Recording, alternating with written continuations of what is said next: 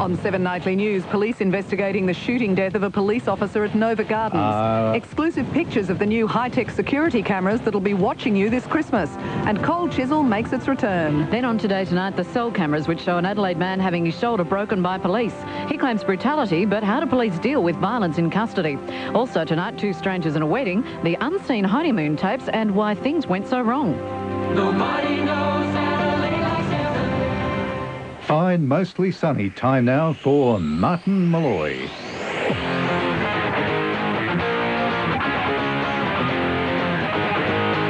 Live across this big, brown, flat, mysterious, crazy country, Coca-Cola Island presents Martin Molloy with Mick Molloy and Tony Martin. And today, well, there's been a number of rumours floating around about this show and its hosts, and we're going to put them to bed once and for all. For example, Mick, what exactly did you mean on Friday's program when you said you'd be late for work today because you were being fitted for a gerbil?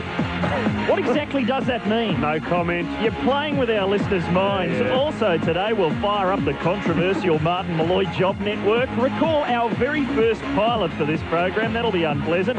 Russell Gilbert is lurking about. We'll have Radio Gladiators, Peas Explain, and Paul Hester back from his vacation in the Persian Gulf, I think. That'll be it. It's all coming up on the program. Former Media Watch host Stuart Littlemore describes as... nasty, cowardly stuff. Martin Molloy. It'd be Matchbox 23 a.m. Afternoon, everybody. Welcome to Martin Molloy for yet another week right around the nation with myself, Tony Martin, and this bloke here you've probably heard. The new Mr. Kate Winslet, Mick Molloy. Oh, I'm chuffed today. How did you do it? Oh, mate, I cannot reveal my secrets. Did you lure her into the boudoir with a stack of pastries? What was your technique?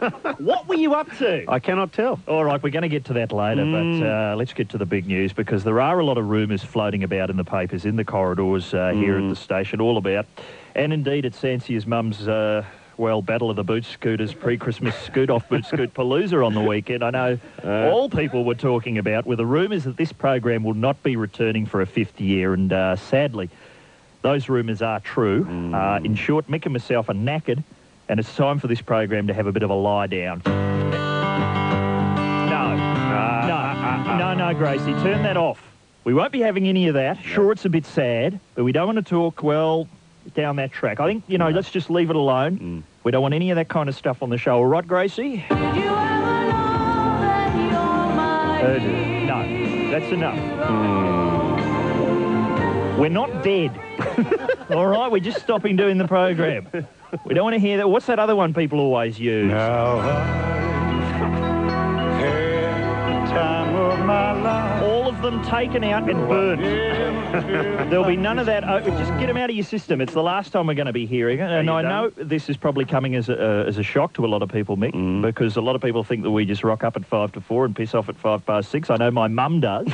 Yes. But how many sketches have you written in the last 4 years? Mate. 1,000? Do you reckon I could write another 0055 sketch if I friggin' well tried? Do you think I could? Could I work out another way to get the idea of pulling your finger into something? Do you think I could? I sat down the other day to scathe our Prime Minister. Came up empty. Well, Mick, don't worry, because the fact is, I believe the children are our future. Take that one out as well, Gracie. Get rid of them all. Get rid of them all. Dana, if I could just take one moment, there is something in all seriousness I'd like to say. Yes, what would that... Oh, I did a fart. You've been saving that, have you? I've still got one in the tank. Saving that for our special announcement. Look, the fact is, it's been a huge amount of fun doing this program. Yep. It's been the most fun I've ever had with pants on. Indeed. And over the last 4 years, Mick, we've had... We had joy, we had fun, we had seasons in the sun. That's one from your generation, isn't it, Gracie? I don't even know what that is. Yeah. You just made that up. I wish a show like this could go on forever. Yeah. I really do, and I wish you could keep doing it. But when you've got a yearning, when there's something inside you, you can't keep putting it off. Yeah. And with me, it's musical theatre.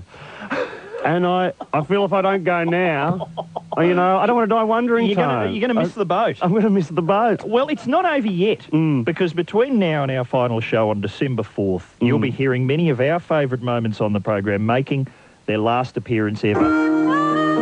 Gracie, you've gone too far. Put that harmonica down. You can't even play the harmonica.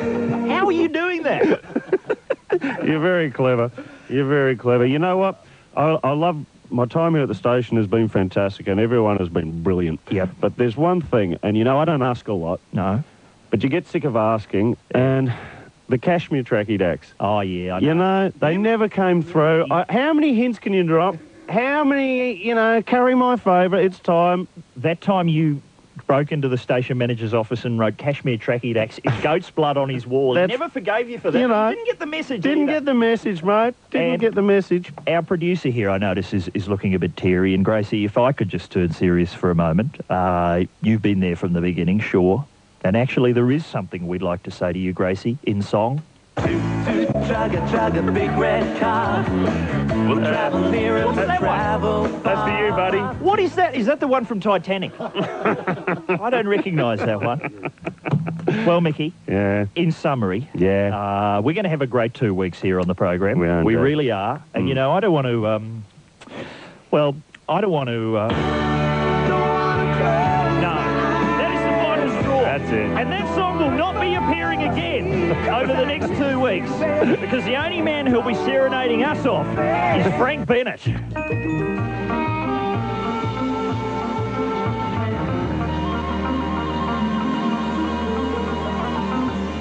Welcome to your life. There's no turning back. Even while we sleep, we will find you acting on your best behavior.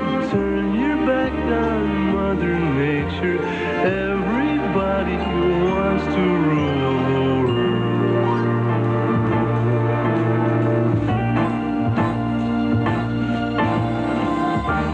It's my own design. It's my own remorse. Help me to decide. Help me make the most of freedom and of pleasure. Nothing ever lasts forever. Everybody wants to rule the world. There's a room where the light won't find you.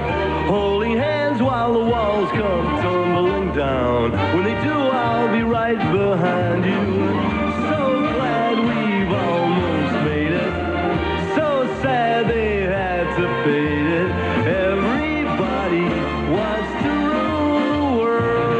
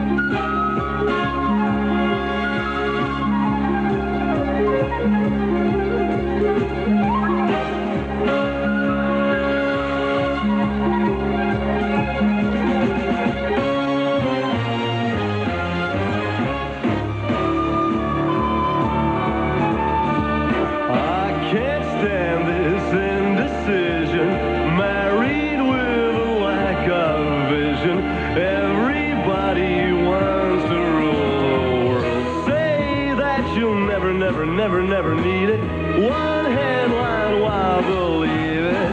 All for freedom and for pleasure.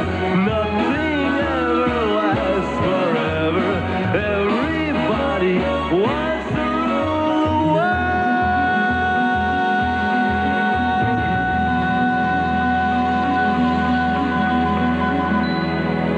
Thank you very much, Frank Bennett. And there it is, one of your all-time favourites, Mickey. That's right. The Tears for Fears classic done properly. And, if people have just tuned in, yes, we are winding up the show in 2 weeks' time, and already the Prime Minister has sent us a personal message. I have accepted their resignations, and I believe that their resignations are appropriate. Oh, that'd be just like him. Yeah, he knows he's off the hook We now. haven't heard the last of that bloke. There'll be more. But hey, Mick, while we're getting a bit nostalgic, let's think back because, you know, it was only about 4 years ago that we were sitting here celebrating our 100th show. Wow. Remember that? And wasn't that a triumph. It just seems like yesterday. Hi, Pete Smith here in the studios of Martin Molloy as we celebrate 100 glorious shows. Martin Molloy has remained essentially unchanged since those early broadcasts all those years ago. I say, Michael. What's that, Anthony? Have you caught sight of this popular new starlet, Raquel Welch, yet? Yes, she's certainly got a lot of talent up front. Indeed. Here's my impression of her preparing for a public appearance.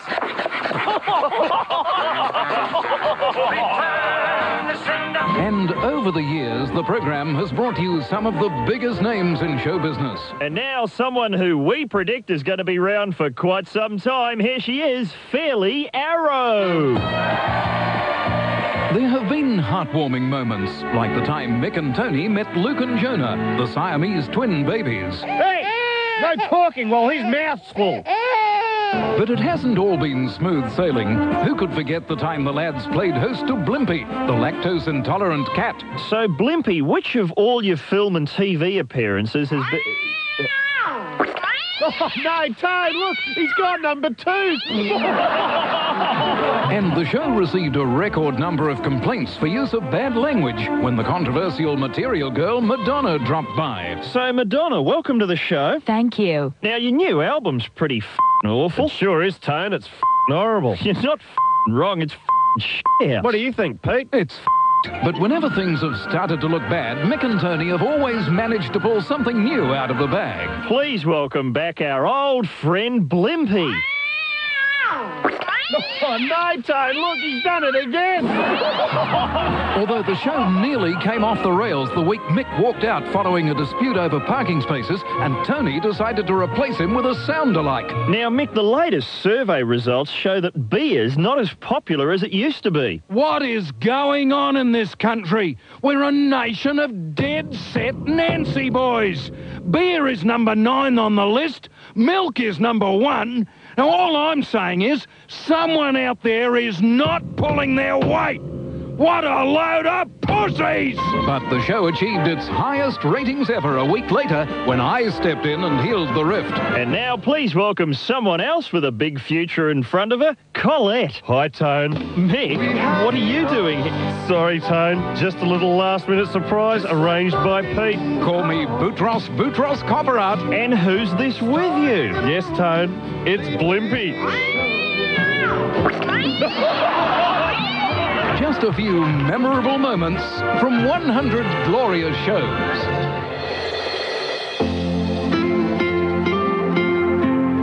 Radio Gladiators is coming up. Call us now on 1-800-657-657 on SAFM.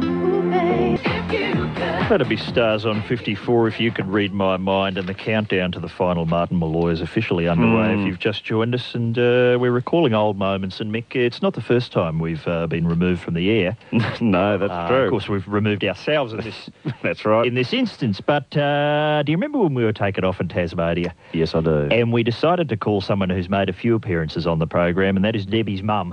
Debbie's mum. Debbie's mum, who's getting on in years, down in Tasmania. Yep. Not a fan of the program at all. No. Despite the huge amount of flowers we'd sent her over the years. That's right. Remember when we got axed? We gave her a call. Hello. Hello, is that Debbie's mum? Yes. It's Mick Molloy and Tony Martin here. Remember we spoke to you earlier on Mother's Day? It is not. Yes, it is. No, it isn't. You know it's us. Stop mucking around with us now. You prove it. Oh, the only way we can do that is with some toilet humour. But if I remember correctly, you're not too fond on the toilet humour. No, I am not. Thanks very much. Talk to me about something nice for a change. Don't be vulgar. It's our vulgarity, which we understand has had us axed from the Tasmanian airwaves. Have you heard about that, Debbie? No, and I'm not surprised. Did you have anything to do with the final decision? I wouldn't tell you anyway if I did. Keep that a secret. Thank you for the flowers. Even though I don't like you, thank you very much for the flowers. They were beautiful. What about Michael Flatley? Did he ever come round? Remember we were trying to arrange him to come round and do a bit of river dancing on your front lawn? I don't know him. You know, the Lord of the Dance, Michael Flatley. Oh, I wouldn't take your nose if you did, I suppose. But I think it was another idiot. You don't like Michael Flatley either. Oh, I don't know. He wears his pants really, really high. You know, Oh, how disgusting. pulled right up his bottom. Have you Oh, seen? don't tell me these things. I don't want to know. It's not very crude. Well, we just wanted to ring up and see if you could cheer us up a little bit, because we're feeling a bit down since we got the arse from Tasmanian Radio. Oh, so am I. I've got the flu. If we were there right now, would you give us a big hug? No, I would not. You can give us a little cuddle? Trouble you start with you wouldn't know when to stop. I agree, Debbie's mum. Mick Molloy here is all hands. I've heard you're all hands too. I'm not an octopus. What do you ring for? You're going to send me another bunch of flowers? Oh, we'll send you a bunch of flowers. Oh, that'll cheer me up. We're the ones who need cheering up. We've lost our jobs in Tasmania. Serve you right for doing silly things. If you behaved yourself, you wouldn't have got the sack. Well, we accept all that, Debbie's mum, but what we want Don't call me Debbie's mum, call me Dawn. Describe yourself to us, Dawn. I will not. You'd only put me down if I did. Not at all. I'm Yeah. your biggest supporter. What did you get the sack for? We were sacked because we were bagging Tasmania, according to the front page of today's Mercury. Just as well you weren't. We've never said anything bad about I Tasmania. certainly hope not. How you- often do you come here? Been there a couple of times in the last 3 years. Oh, I'm not allowed back at the moment. oh, There's a slight legal thing hanging over my head. oh But dear. as soon as that restraining order's lifted, I'll have my bot and the Tascat, and I'll be down to see you, Dawn. That'll be nice for you. I can hardly wait. Would you set a room aside for me? Would you? Oh, damn, I wouldn't say you're too dangerous. I wouldn't say anything aside for you. John Laws, I might. Oh, here we go. Do you like John Laws? Of course, he's a nice chap. Do you like him better than us? He likes his grog, too. Does he really? Yeah. Hey, Dawn, we're really calling to enlist your support today. What for? We were wondering if you'd be prepared to launch a bit of a protest march down the main street of Hobart. Yeah, like hell. Over my dead body, son. I will send you flowers. I am some sort of freak. I got more to do than walk down the main streets, thanks. What else is on your mind at the moment, Dawn? Is there anything else you're fed up with? Yes, the world and everything in it. What's wrong, Dawn? Down to the pack. Where's all the happy people gone? Well, we were trying to make people happy. We were just trying to put a smile on people's faces, and we got kicked out of town. Yes, you do get carried away a bit, you must admit. Anyway, I must go and lay down. I'm feeling poorly. Okay. You're really going to send me some flowers? We'll send you 2 lots of flowers. Oh, they were beautiful. They really were. They lasted for nearly a fortnight. You see, we're not all bad. No, that's what I say. You couldn't be like this all the time. I love you, Dawn. I love you too. Bye-bye. Bye-bye. That's the Brawl with Torn here at Martin Molloy, where it ain't over yet. There's more coming up. Radio Gladiators. We've got Paul Hester returning from wherever he's been. Beautiful. We've got P's Explain. That's forging on to the next hour. Okay. But let's welcome somebody else who's got a final show coming up. Yep. Coming up tonight, in fact, Russell Gilbert. Hey, Gilberto. Oh, guys, so sad to hear that you're going. It's going to be a shock. There's a lot of people crying out there on the road now, I believe. Look, we did have a long, sad decline planned and worked out. That's right. Yeah, I mean, it's going to be like, where were you when John Lennon got shot? Well, when you heard Martin Malorton had given up, you know where I was? I was sitting on the crabber. Ah, good. So was our producer. Oh, Gracie. I was in Nebraska. Didn't take you long to get your buns in here, Gilbo. We announced in break 1 we're quitting. Look, he's sitting in my chair. Mate, I'm keen as. What's your game? What do you do? Get in the car and just mosey on down the station. You live in Perth. How did you get here? He's double pay. His car's out the front with the hazard lights on. The door's still open. He's ran straight in. Look, I don't know which part to play. I've got glasses to play you, and I've got the loud yell to play Mick. Oh, you got me down. I can do it if you want me to.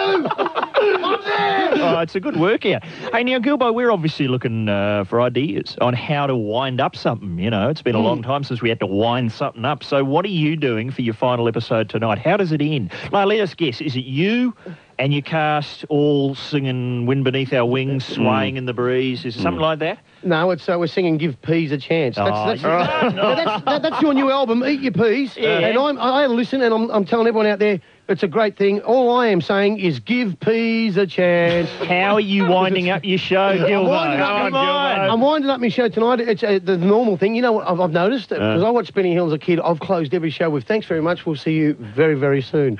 And I didn't know I picked that up from Benny Hill.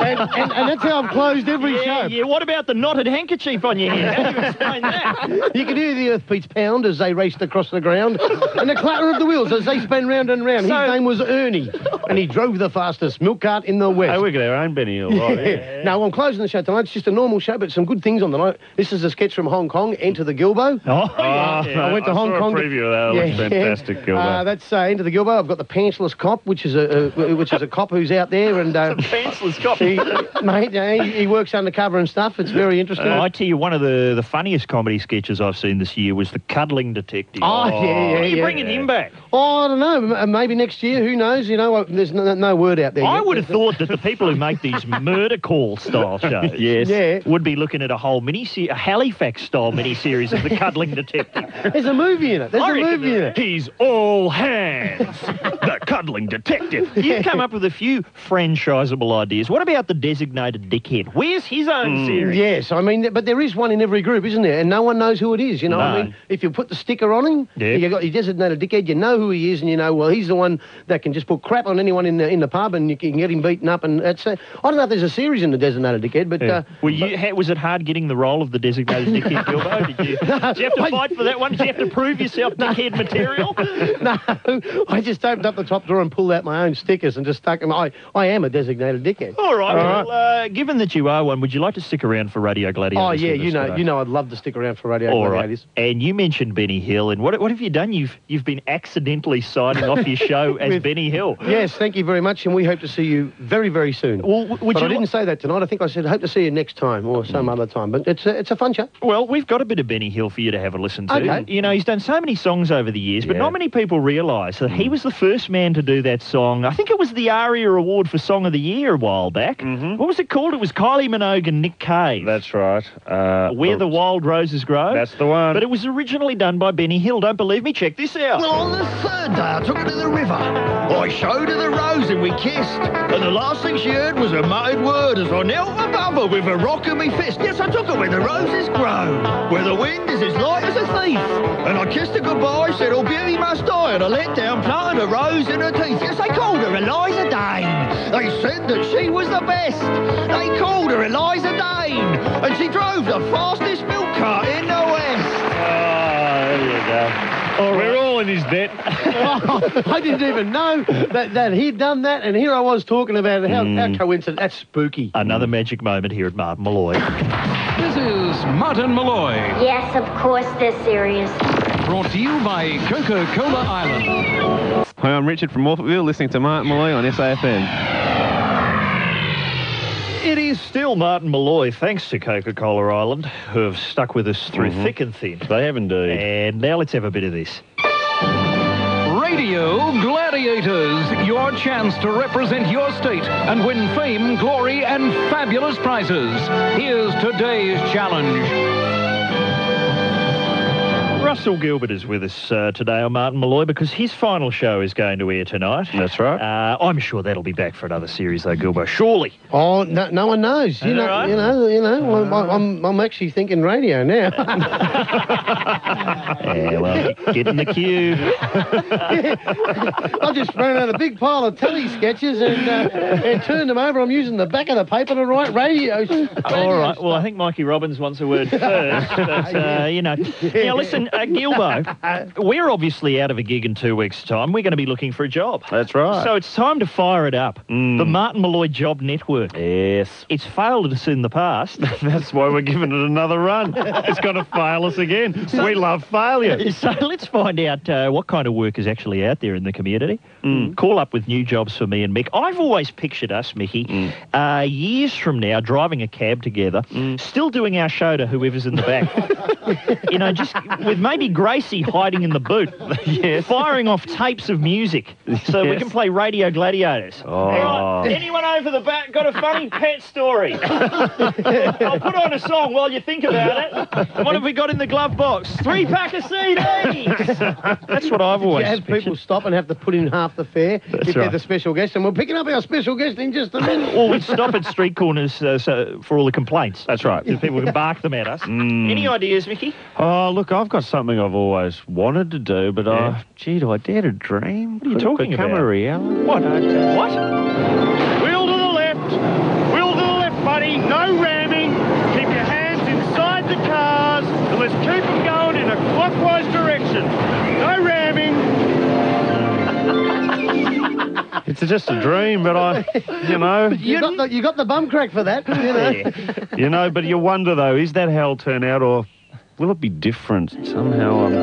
Hey, little fella, spare some change for the Wilderness Society. Matthew, come here. Get away from that koala bear. It's drunk. Get stuff. And put that cigarette out.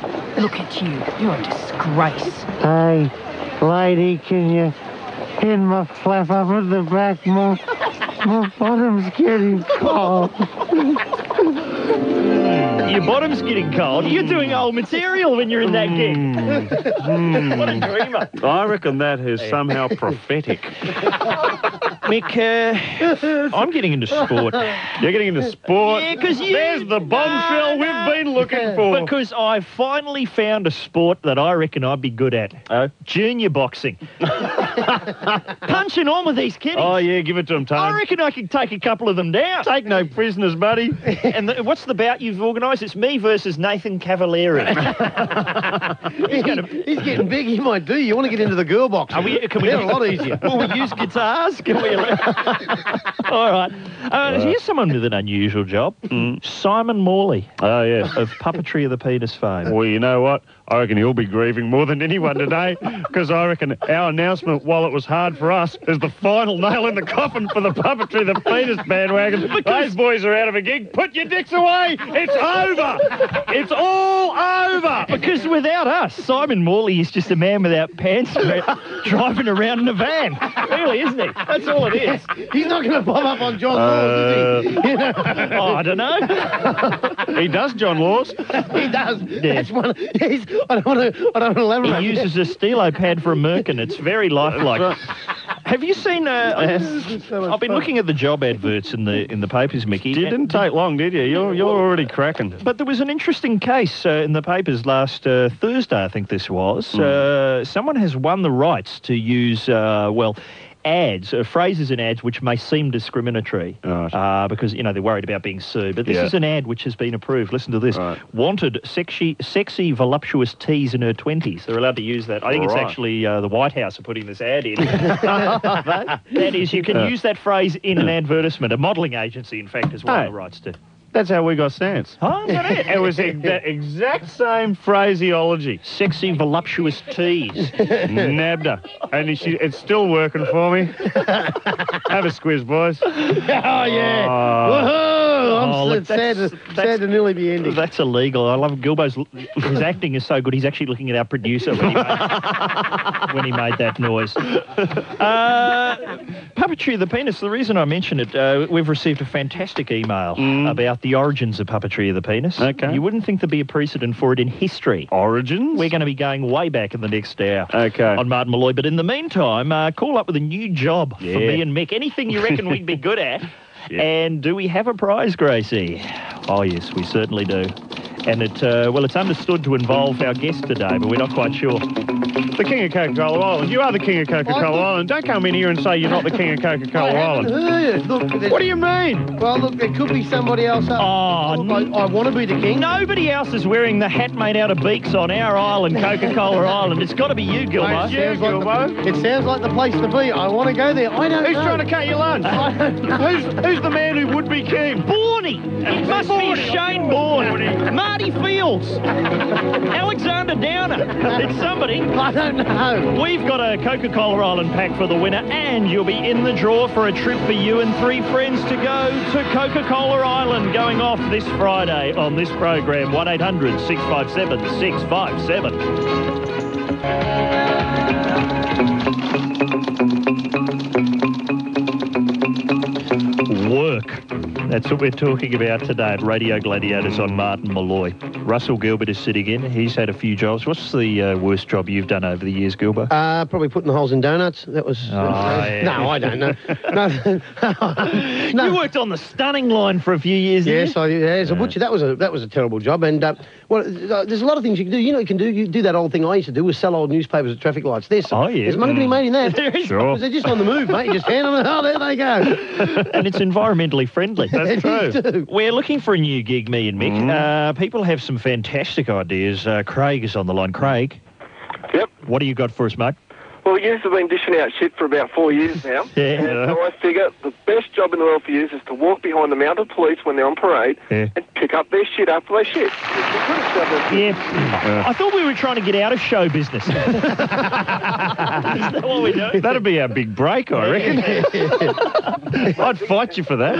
It'd serve us right. A little cart that you can push, so you can push that down with your little tray. One can push and one can shovel, and you can take it in turn. You've given this way too much thought, Craig. I reckon they should pick it up with their hands, Craig. That's what I reckon. I reckon Craig's been trying to get through with this is the answer for every Radio Gladiators we've done in 4 years. Oh, yeah.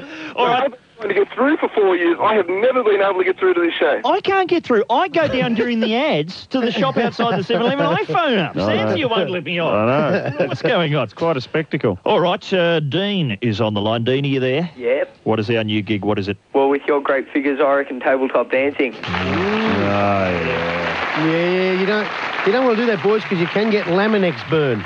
You know, really? when you're on the tabletops. Have you done a bit of this? I've done a little bit of it. Yeah, I mean, it's obviously more skilled than we'd be used to. There's actual choreography. Don't think we're going to... That's true. Yeah, you've got to know when to tip a jug of beer over your breast. That's right. You know, it's not just random. I couldn't compete with your bony ass. That'd be taking all the big tips, you know what I mean? People will be stuffing those lobsters down the back of your pants, and I'd be sitting there gyrating it round, but just coming up empty. What were we going to call Short change. we need a name for our tabletop dancing club. What would we call it? Oh, I don't know. Brown Fingers. Brown Fingers. And I reckon, Toad...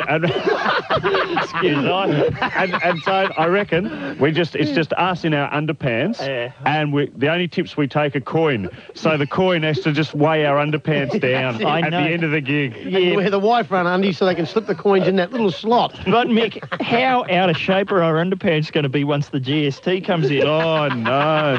Let's move on. Lee's got an idea. You there, Lee? Yeah, hi, how are you? What should we be doing? You know how much you love Andrew Lloyd Webber and Cats and all that? Oh, yeah. Well, I was thinking just go to the opera and sit in the top booths like the two old guys from the Muppets and just bag out in all the plays. Not bad. Mick often does that himself for his own amusement. And gee, you've savaged the boy from Oz too many times, I reckon.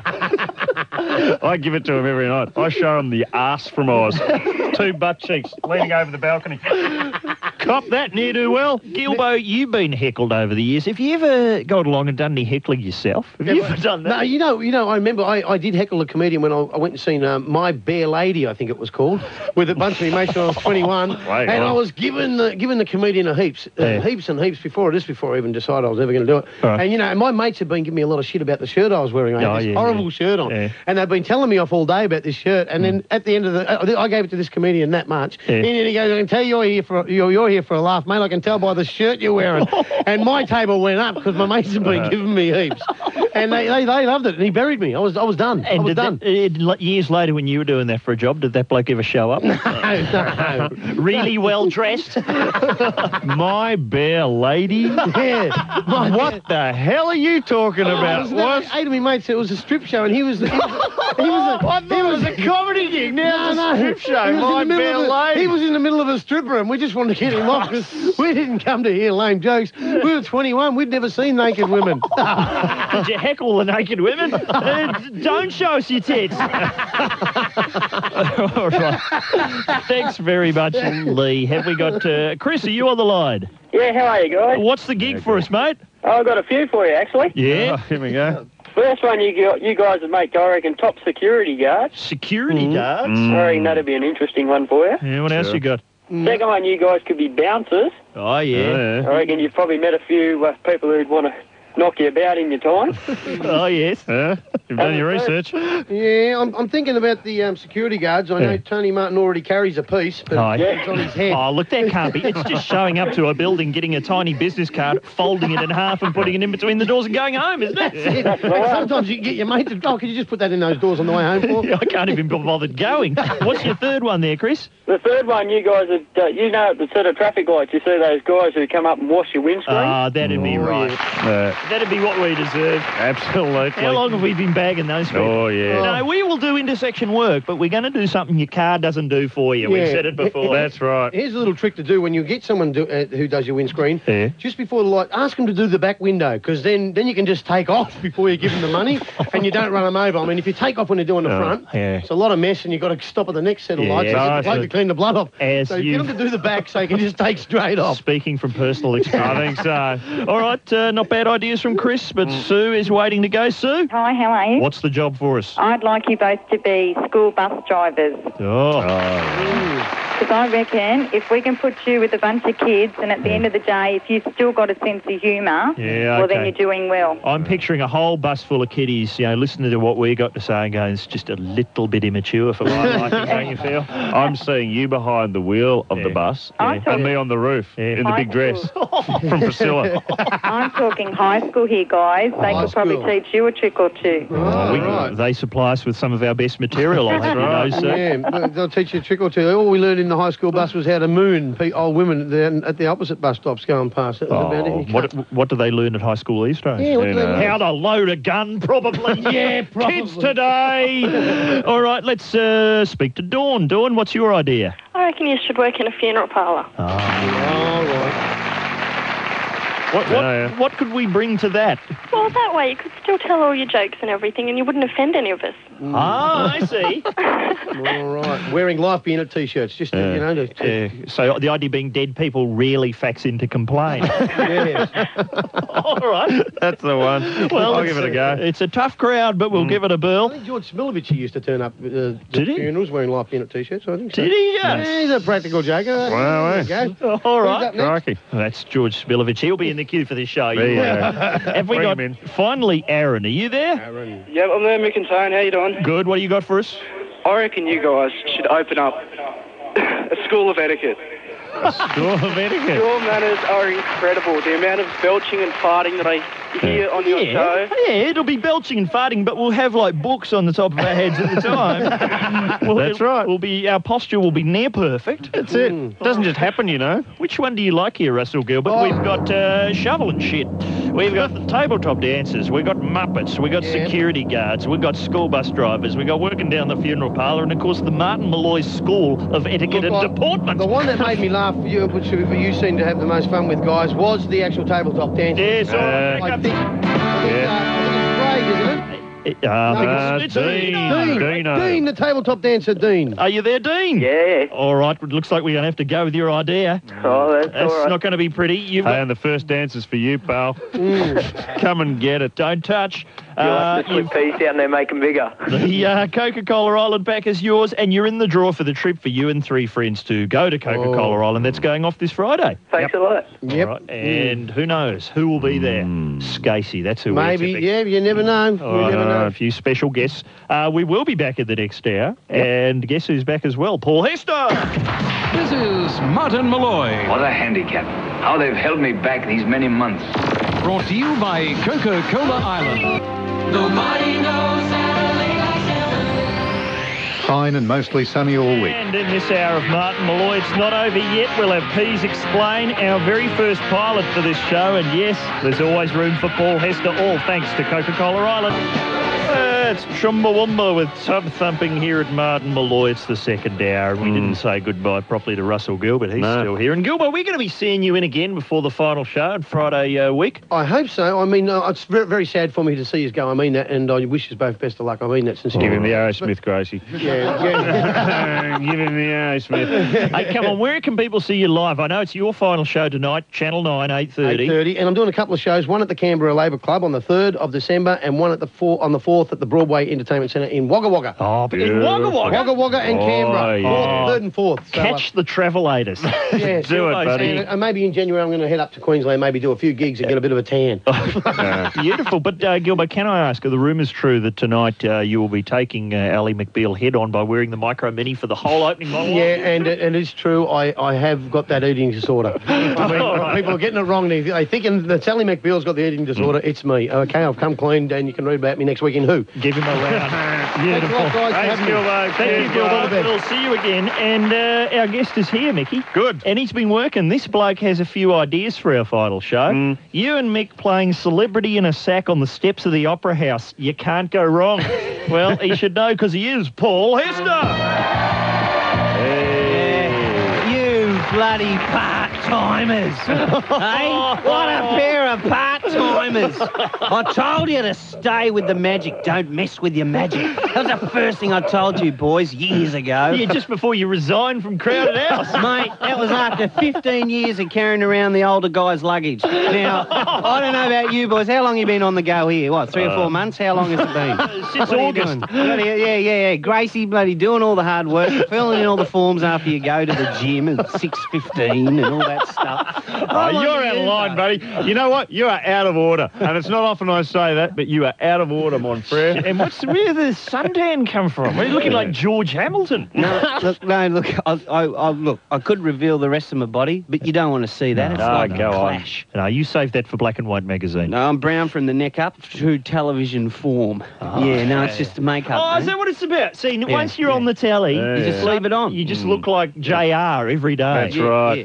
I bumped into Russell in the hallway. He's looking gorgeous. His tan's up, mine's up. Our people are in, touching us up all the time. It's a beautiful life. You guys should get a show. How has life... I mean, you get up in the morning, Paul, the way you've always done. Yeah. But how has your everyday life changed by now being on the telly? Oh, I do a lot less. Yeah, now I'm on the telly. I can't. No, sorry, mate, I can't. I'm on the telly at 10:30 tonight. It's only, it's 5 o'clock, so I've got to start getting ready. I can't. No, sorry, mate, I can't put her to bed tonight. I've got to watch the telly. It was recorded in April, but I'm flat chat. Oh, no, see, now's then when I'm making my notes for the next series, which, if anyone wants to give me a call from the ABC or Beyond Productions, I'd appreciate that. You say you've made some notes on yourself. Go yourself, Hessie. What have you noticed about you? What would you like to change so far about your performances? I've got 2 words. Yeah. I've been looking at my head on the telly and there's a few little bald spots poking through. Oh, really? But they've been shooting me from behind. They've been shooting me from on top. It's a conspiracy. It is. And they set out to do that. Oh, look, me and Russell Morris, we got together, put our heads together. What do I do, Russell? You just do this. You make sure the cameras are there and there. Don't let them do any stuff over from the lighting grid. And what do I see on the telly? Week in and week out, it's shots of Hessie's weak points. Yeah, but so I'm going down. You're exposing them. That's what the shed is all about. I guess so. I mean, you can't get caught up in that, Hessie, otherwise you'll end up like that Bruce Willis. That film was on telly last night. What? Hudson Hawk. Oh, yeah. It's shocking, isn't it? That hasn't, know, a lot of people said to me at the time, no, in 5 years' time, that's going to be a classic. Hasn't happened yet. And that was the film where Bruce Willis went back one frame at a time with the computers and filled in the old bald spot. Seriously. I haven't got the time for that. No? You can't do that? Got nothing like that down the ABC? No, they got this can of spray that you can spray on your hair that's instant hair. And, I mean, some of the news guys use it, but I don't think I need to use it. I think I'd go the Greg Matthews, Tony Lockett's freaking me out on late night television. If it works for me! So I'm, scared. I'm going to go in there and get a bit of that gear done, I think, for the next series. But what about respect? Are you getting a lot more respect? People see you in the street and it's like there's a bit of awe there now. Oh, well, no. I got a car park space given up to me in Byron Bay last week. That was pretty good. That doesn't happen ordinarily. No. Well, I'll tell you a funny story. I went to Nimbin. I'll tell you more about that next. But one guy I talked to on the street, and he came out and said, mate, I love the show. Hessie Shed, it's unreal, mate. Hannaford was amazing, mate. It's great, mate. And then his mate came up and went, yeah, mate, I love the show, man. It's fantastic, And I said, well, it's great. It's on the ABC, I guess, because it goes everywhere and everyone can watch it. And he went, oh, well, we don't get the ABC, man. So I just left that there. So he was just picking it up somehow himself. I don't know if I've been watched or not. That was the mayor and deputy mayor of Nimbin. And beautifully impersonated too. Indeed. All right, we better find out what Hesse's been up to. Yeah. And we'll do that next on Martin Molloy. Hey, it's Jennifer Page with Crush. It's Martin Molloy. Paul Hester is here, back from his, sabbatical, we'll call it that. You've been to Nimbin. Oh, look, I went to Byron. I think he's still in Nimbin. I am. I'm looking at him. My head's up there. My soul's, a bit of my soul's left in the Nimbin Museum. Oh, surprise. Yes, I cut myself on one of the old combis as I was trying to lean in and steal something. After I'd made my $1 donation at the door. Yeah, but anyway, I mostly stayed in Byron, which is a town unto itself. Sure. It's funny. I think there's no high-rise in Byron, so there's a lot of sun. Yeah. And everyone gets a lot of sun, so you go really wacko really quick after a few years, Oh, it's the sun, is it? Yeah, it's great. So I went up there for a few weeks and dagged around on the beach, did a bit of nude swimming, because nude swimming's been banned. Yeah. First thing I did, togs off, straight in. Funnily enough, no one seemed to be offended, no one saw anything. Banned? Why has it been banned? Was there an incident? Yeah, it was. They tried to create a nude bathing area in Byron, and the council had been, sort of eventually voted in favour of having this sort of stretch of beach was about 2 miles away from Byron Bay. You have to get a bus and a tram to go there. So everyone's down there nude sunbathing. This young girl's down there nude sunbathing, and this sort of idiot dickhead guy running around nude decides to go jump on this girl while she's sunbathing and sort of, hump-a-chump, a rom-pomp-a-chomp sort of deal. Right. He goes to, they all go to court. The magistrate in Byron Court goes, well, the girl's been sunbaking. She's asking for it. Oh, and let him off scot-free. Is that right? So Byron is in a mess politically, and the law up there's gone mad. There's too much sun. There's not enough high-rise of old blokes in high-rise buildings getting a bit of, staying out of the sun. Basically, is my mic still on? Yes, it's going out. No, sorry to have led you down that track. That's what happened. It was a grisly story. The only question I'm asking is, was the judge nude at the time? Well, there could be a good chance of that happening very soon. Well, there's nudity is bandied about, and we've talked about this before, in the post-Full Monty era. It seems it's just okay to drop your pants whenever and whenever.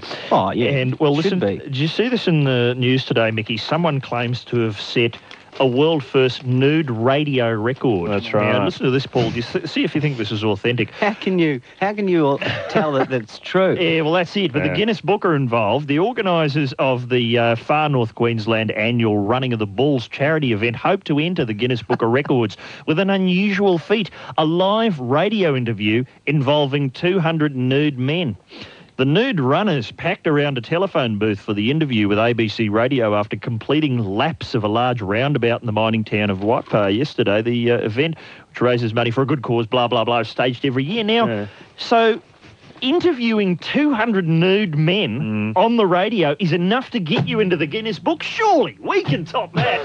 Surely we can get 210 nude blokes. Damn it. Round a microphone. We'll have a cramming competition in this studio. I'll just be nude blokes all up against each other.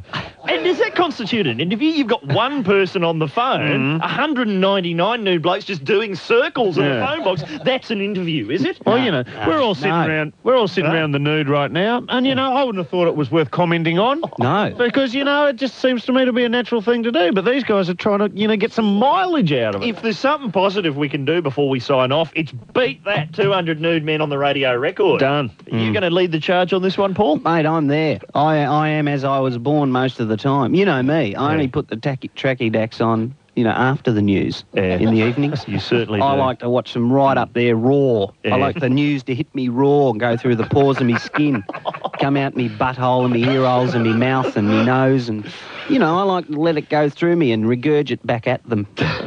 Well, I know that Brian Naylor's retiring in Melbourne. Have you thought about applying for that job, Paul? Oh, it's time for Brian to retire. I mean, I think he's sick of telling everyone what to do. He's sick of telling everyone what's going on. Brian told me this, Brian told me that. Brian told me the other day I couldn't give a shit. Well, see, that's where Brian Naylor went wrong. Yeah. See, if he'd have spent the news bulletin in the nude, like you, he'd probably still be on air today. Well, he'd be a lot fitter. And the promos would be what Paul reckons. That would be the new jingle. What Paul reckons. Done. All right, well, we've hardly put your brain to good use yet, Paul. No. I reckon there's a lot more in there. Yeah. Do you want to go straight into this, Gracie? Is that what you're suggesting? Do you want to do this, guy? Whatever. Who's helping us out with Peas Explain? Garinda. Garinda, the bloke works at our shop. Take it away. It's time to play. Peas Explain. That's right. Peas Explain. Peas Explain. To celebrate the release of Mick and Tony's third album, Eat Your Peas, we've given Please Explain a bit of a respray, and hey presto! Peas Explain. It's got every other segment on the show green with envy, but don't worry, the gist is the same. Peas Explain. If something's got you buggered, Mick and Tony still want to hear about it. The so-called flatulence filter. Peas Explain. Gracie's attendance at Sexpo. Peas Explain. Those lazy bastards, Mick and Tony, refusing to do a 5th year. Peas Explain. Just call us with your stumper and we'll see if we can't nut it out for you live on air. And yes, we do have a prize for the most brain-bending conundrum. Every winner on Peas Explain bags a 3-pot of CDs featuring the soundtrack from 54, Danny the Singles, and surprise, surprise, Eat Your Peas. Okay, lads, you've still got some explaining to do. Oh, there's always explaining to do. And Eat Your Peas is apparently in the shops. Yes. World's longest comedy album. Paul, what's the sort of etiquette when you put out a new album?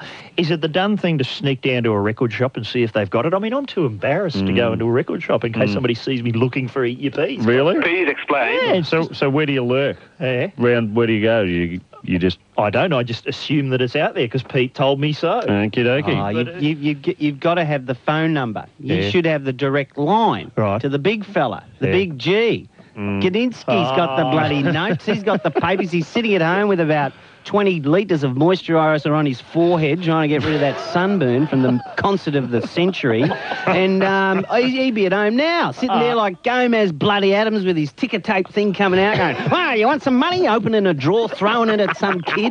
"Hey, what do you want? What's your name? Get out of here. Do you want to buy it? Well, leave." "Okay, Mick and Tony, you just ring him up. What do you sold? What do you sold? 25, 35, 70, 80, 90. Call me in 10 minutes. Peas Explain. That's what you need. You know, it's all very well for you to go on about Michael Gadinsky, but he's just had his concert of the century. And I'm now... Have you seen this photo in Who Magazine today? No. It's on page 39 of Who Magazine.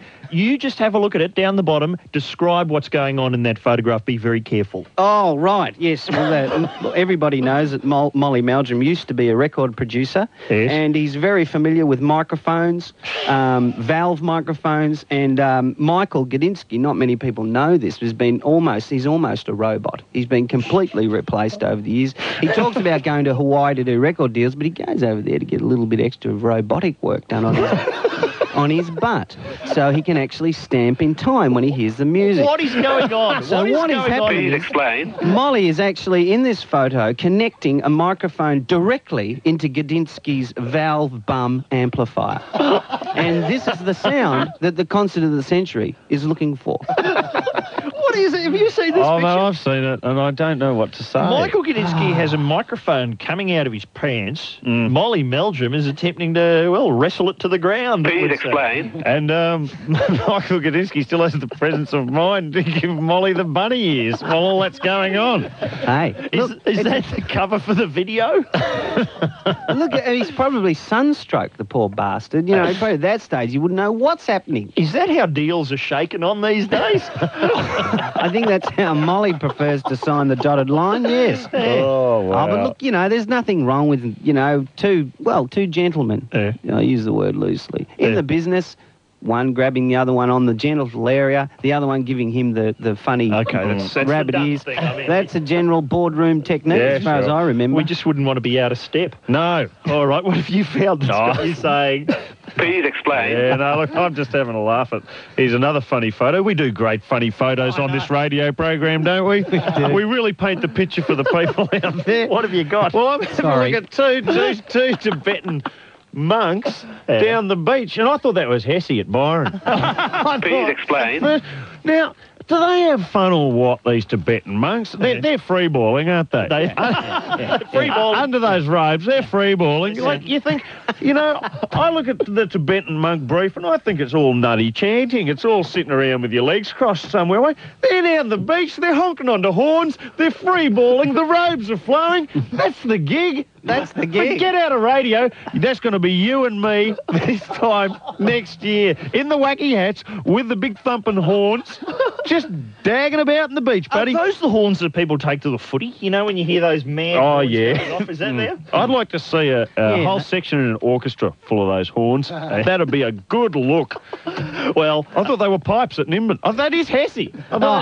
No, I'm afraid if that had the horn been bent the other way, bong style, that would be Hesse, I imagine. Right. But That's what's going on your holiday. I see. I just say that for the kids. Yeah, well, what have we got? They expect it of me. What have we got here? Watch out for people popping stuff in your drinks, everybody, because have you seen the story? Thieves drug and rob tourists. Oh, no. Yes, Please explain. That's what it is. What's going on? Australian tourists in Asia are being put to sleep and robbed after accepting sweets and drinks laced with a powerful sleeping drug. I'm sure it's not just people having too many drinks in Bali and nodding off. Oh, I've been drugged. What's happened? I've been drugged with these 7,000 island coolers. A spate of robberies in the Philippines and China has prompted warnings from the Department of Foreign Affairs. That's Alexander Downer. Somebody slipped him a Mickey. Yes. Apparently, the victims, mainly British and Australian tourists, have found themselves knocked out for 24 hours after accepting spiked food and drink from... You should never accept spiked food from strangers, I find. Never. And you're going, how's this happening? Well, people are having stuff snuck in their drinks in, bars or whatever. You don't notice. You look away for a second, sure. It can happen. But then there's examples of somebody getting into a cab. Now when you get into a cab, what do? Do you look around for a drink? Is that normally what you would do? If you're in the front seat, you might. Once in the car, the victims are introduced to the robber's younger sister, who offers them an orange juice laced with drugs. Please explain. Yeah, who's getting into a cab and go, Nothing suspicious so far. You've got an OJ in the cab. We don't get this back home. You don't get that in business class on an airline. Well, so you think you're going to get in a cab in Bali and someone's coming out with a packet of peanuts and an orange juice. You go, nothing suspicious here. I might just drink the whole lot. Probably with half a ton of dry ice coming out of it. With a big moustache. Look, is that what you're looking for? The other day we were playing this, Hesse. Have a look at this. This is one of the toys, the bad guy, in fact, from the new film A Bug's Life, which is a fine new Disney animated effort. Right. And here's the sound it makes when you press it. I'll just play it to you again. Listen to this. Now, people have been faxing and emailing us saying, what were you guys doing playing that recording of the Prime Minister on your show for? Listen to this. There he is laughing at that digger's joke at that RSL. Our Prime Minister is the new villain in A Bug's Life.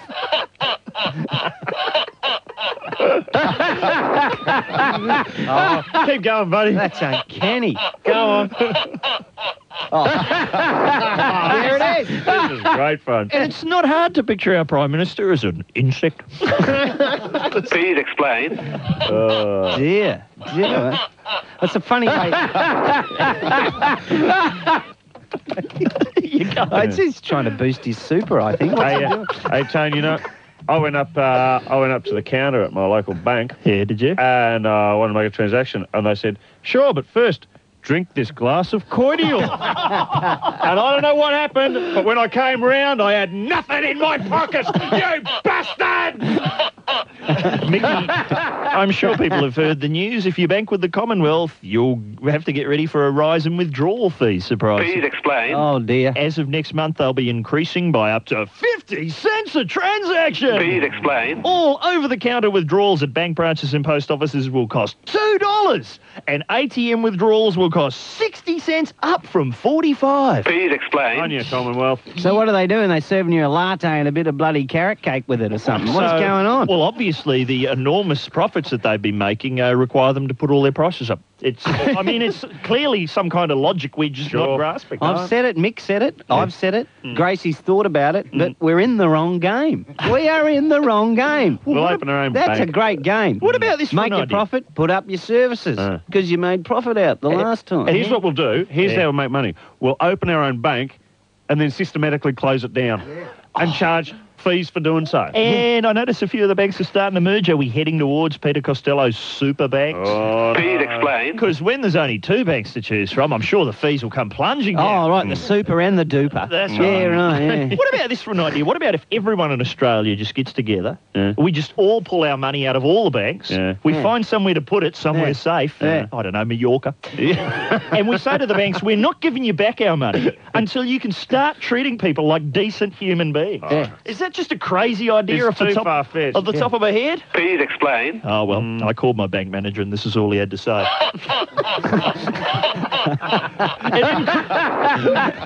Fees are going up again. The super banks are coming. Banks are closing again. Get ready for the merger. Oh, dear. We're having fun. I'm not exaggerating. Those figures are... it's fantastic. Your legitimate news. We've missed a meeting somewhere. We have had a few calls about something I said in the previous hour. Well, no, not that. About something else I mentioned. Please explain. Puppetry the penis. Yeah. You know, I know Simon Morley is a pioneer. Yes. I don't know anyone else who makes a living from doing what he does. But listen to this email we've received from Gaza. And he says that he's just been reading Spike Milligan's war memoirs. Remember those mad war memoirs Spike Milligan put out a few years ago? Adolf Hitler, My Part in His Downfall. Apparently, on page 68 of Adolf Hitler, My Part in His Downfall, he talks about the nights they used to have in the army. This is in World War II, where they would have entertainment shows and people would do their skills for everyone else in the platoon. This is actually word for word from Spike Milligan's book. But the most unbelievable act was Gunner Plunger Bailey, who did an entire 20-minute act with his genitals. Wow. It was done on a very professional basis. After lights out, a gunner would use a torch as a spotlight, which lit the artist's genitals. The third member of the act, you see, Simon's streamlined the formula. Absolutely. Would light the third member of the act, Bill Hall, sang Birdsong at Eventide as the star manipulated his genitals to resemble sausage on a plate, the last turkey in the shop, sack of flour, the roaring of the lions, and the most popular, using a pair of spectacles, Groucho Marx. Please explain. How's that? I mean, Simon's a bit of a purist. No props for Si. Sure. You know, I've tried to get him to include a cigar. No. He won't go for it. Won't go for it. So there you go. Only 20 minutes, but... Only 20 minutes. Yeah, Simon's up to main event lengths these days. That's right. Is that all we want to talk about at this point? I think I'm done. Because I think we want to get the listeners involved. It's time. There's plenty of things to explain, and we've got the time to do it, and the brain of Paul Hester at our disposal. Give us a call, 1-800-657-657. This is Martin Molloy. And if you think that a little chorus like that is going to change my view, then you are very sadly mistaken.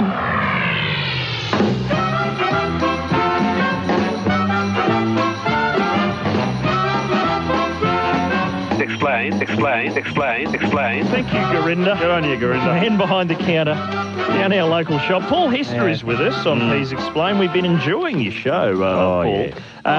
Great work, sir. Thanks, mate. Yeah, It peaks in the last episode, as you all know. But no, there's a good one on this one. On Saturday, Saturday coming, we've got the Great Paint-Off, which we only did one during the whole series, where we built an extra bit of stage, and we have Noel Crombie, Reg Mombassa, and Pete O'Doherty from the Mentals painting. They're all doing a mural each. And through the whole performance, they just paint all night, and then they get up and sing.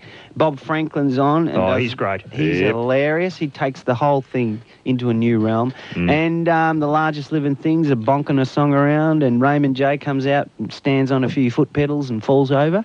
And it's a real good one. For me, it's my favourite one. It's the one that smells of the shed. Yes, well, you've obviously got a lot of comedy in there as well as the music. Are you intending... Comedy. Do you think you'll be having David Oldfield on to do some of his hilarious gags?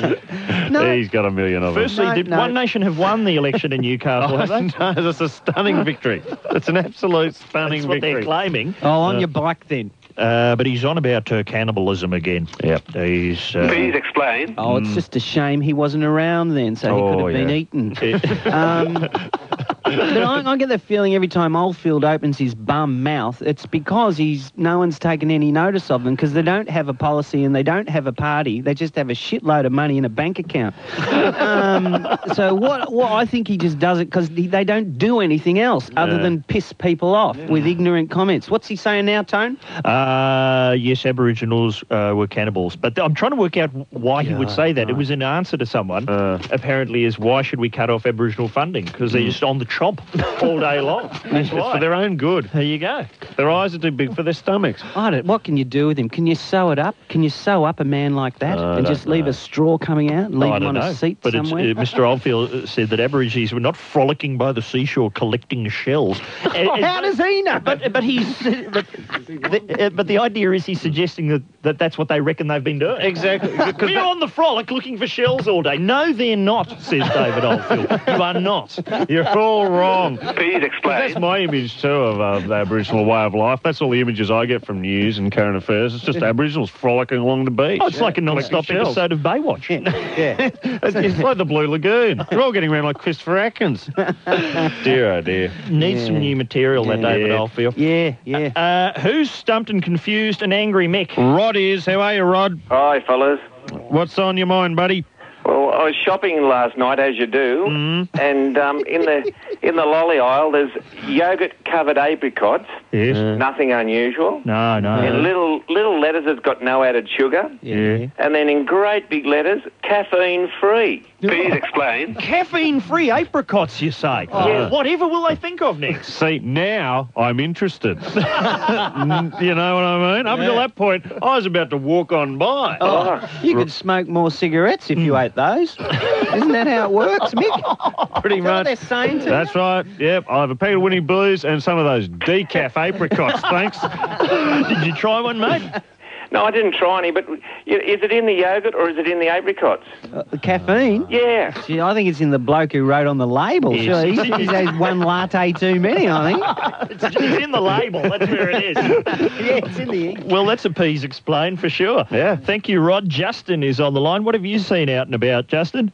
Well, I was just driving down Sydney the other day, fellas, and you know how you got those charity buses for, like, disabled people and all that? Sure, yeah. I pulled up at the lights next to a blind awareness society, kind of a blind society thing for blind people, and the bus had windows for some reason. Oh, Please explain. Just because you're not going to deny them a view just because they're sight impaired. Well, I came to one assumption, though. Yeah. I thought, why restrict them from giving a pressed fruit bowl to other people, you know what I mean? So that's... Yeah, you're onto it. yeah. You're right. So they can join in too. They can put their ass up to the window and give it to everyone else. A bit of abstract, yeah. So you do feel that way quite often in a So bus. they don't really miss the view, but obviously they're being denied the all-Australian right of going the fruit bowl. Yep. I actually, I was mooning a blind bus once, and I realised it was kind of hard to, like, get my point across. So I made them feel my bottom like Braille. Please explain. Stop the bus. Reach out the window. Just grab there you go. Yeah, check out. One at a time. All right, but Well, I think the windows are there so we can look in. Yeah. I mean, So what, you would just have blind people just driving around a dark room all day on wheels? Like that bus from the Gauntlet. Clint Eastwood was driving. All right. Well, I suppose it is a piece explained nonetheless. Yeah, it is. Justin. We've got a Gary on the line. Gary? G'day, how you going? Good. What's got you thinking? Look, I'm really puzzled. Why is it that wherever you go in Australia to get some work done on your car, doesn't matter what it is, whether it's a mechanic or auto or electrician or whatever, you go to pick your car up in the afternoon, and there's your car sitting out the front, unlocked with the keys in the ignition. Please explain. Do they reckon they're in a theft-free zone? I mean, what are they all about? Please explain. But have you ever had your car stolen from the mechanics? Funnily enough, no. No. What are you driving there? A Nissan. Oh, yeah. Nissan what? Pulsar. Oh, yes. And good, Nick? Yeah? Yeah, okay. You know what I reckon they're doing? What's that? I reckon they just realised their own work is so crap that there's no way anyone, even if they got the keys and the ignition and started it, they were going to drive it off because I'm an idiot. Yeah, leave it all there. I'm crap at what I do. Just leave it out. There's no way anyone's going to drive that bastard away. No, not in this lifetime. Go on, mate. Try and start it. Go on. I dare you. Take anyone you like. Here, I'll throw you the keys to the Jag. Have a go at that. Bugger lugs. Try reverse it, dickhead. Well, I suppose, you'd have to be pretty game. You're taking a punt, stealing a car from out front of the mechanics. You are. I mean, it's like having a drink out front of the Poison Information Centre. It could go horribly wrong. That's right. Yeah, that car with 3 wheels. Let's give it a crack. Yeah. All right. Well, okay, we'd have to actually see the car, Gary, to know whether it's so shit that no one would steal it. Yes, Harry. Gary, no one was implying that. No. Have we got Peter on the line? Peter? Yeah, I'm here, mate. What have you got for us? I'd just like to know how you're connected to South Park on the TV. Please explain. You'll have to do that. The band that plays the opening and closing credits, their name is Primus. Yes, they are. Yeah, and on one of their albums, they got a song called You Can't Kill Michael Molloy. Is that true? Because more of a coincidence is their last album was called The Brown Album. The Brown Album, like ours. Oh, hang on. Peter. It's doing my head in. Please explain. They've done the Brown Album, and they've got a song called what? You Can't Kill Michael Molloy. Is that true? Oh, come on, you please, guys. no one put that to the test. There's no, we don't need to put that one to bed. Can I just say that now? A lot now? of people would like to hear that. Tony and Mick are Primus. All right, they Peter? Oh, you said you wouldn't tell. What do you think they're taking a year off? Somewhere, Hester. Pardon? Sorry, I spoke. They're a 3-piece, so are you in there somewhere? Oh, is he in there too? No, my new band's called Hairpiece. I'll just be roadieing for Mick and Tony. Yeah. All I've got to do is plug one lead in and get the Eskies up on stage. All right. And is it fair to say that their South Park's back on? Yeah, tonight, mate. Rock and roll. The big Chef Aid concert. Oh, is that one on Chef tonight? Aid. That's going to be fantastic if that is indeed the episode they're showing. All right, which is our winning conundrum. We've got Rod with the caffeine-free apricots. We've got Justin with those window-compatible buses. We've got Gary with the mechanics parking your car out the front. Peter with the connection to Martin Molloy on South Park. Well, they did well. They spoke well, but I can't get over number one today, Roddy. It's caffeine-free Rod. Are you there, Rod? Rodney, are you still with us, sir? Yeah, I'm still with you, but I don't like being called Roddy. Oh, sorry about that. Did I say Roddy? Yeah, it's Rod. Sorry, mate. Sorry, Rod. Won't happen again. My mother used to call me that. So you imagine how angry he would have been with a cup of coffees under the belt. Yeah. You've got the 3-pack of CDs coming your way, including the caffeine-free Eat Your Pea. Oh, yeah. That's in there. Paul, Hessy's Shed, when's it on again? It's on the weekends. Saturday. Explain.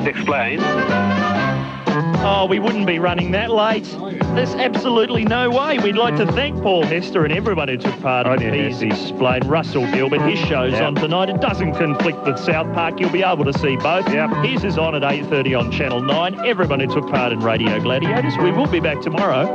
Thanks to Coca-Cola Island, who is our guest. That's here. Who's dropping by? Who? Matty P. Oh, Matty P. Haven't seen him for a little while. Nope. He can tell us what is going on with that pig movie. There you go. And just before we go, here's the fax number. If there's anything you'd like to hear before it is erased once and for all, the number is 1-800-816-679. That's not going to be erased ever. Thank you, Paul. Hey, Paul, do you want to hear our very first pilot for Martin Molloy? Oh, that one that you've never played to anyone? It goes way, way back. We've had a few requests for this. I don't know if it actually makes sense, but here it is, the earliest pilot we did all those years ago. That was new music from Slade, welcoming you to another round of Martin Molloy with myself, Tony Martin, and this bloke, Mick Molloy. Smoke 'em if you've got 'em. Ready to go, Mick? I'm not here for a haircut, Tone. And don't forget, later we'll be launching our new competition, the $100 lunchbox. But first, Mick, what do you make of this dismissal business? It's a joke, Tone. Sir John Kerr is a dead-set idiot. Why? Because he's dumped Goth Whitlam? Nah, because he tried to bot a whole packet of Winnie Blues off me at the Melbourne Cup. Ha ha ha, we're on fire today. But let's turn our attention to Michael Jackson. His new single, Burn, has been released, and the critics, those duds, are calling it an attempt to cross over to white mainstream radio. Michael Jackson's living in fantasy land, Tone. When will he realise he'll always be a black guy with a big fat nose? You're not wrong, Mick Molloy, but it's time for... Moment of truth. Thanks, Pete, or as we know him, Young Master Copyright. Mick, care to explain Moment of Truth? There's 4 lies, no facts. Well, no, not necessarily 4. Hang on. Don't worry, Mick. I'm sure you'll get the hang of it eventually. Wait a minute, Tone. Look who's just walked in. It's our special guest, Jamoan. How are you, fellas? It's great to be here.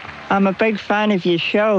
Will you kids keep it down up here? Look, it's another guest, my mum. Turn that off and get back to bed. You two, out. Oh, Mum. Or there'll be no Starsky and Hutch. Aww. Turn that off. Mum. Martin Molloy is a misguided production in association with half-baked ideas and ill-conceived concepts Proprietary Limited. Brought to you by Coca-Cola Island. Pete Smith speaking. I have accepted their resignations, and I believe that their resignations are appropriate.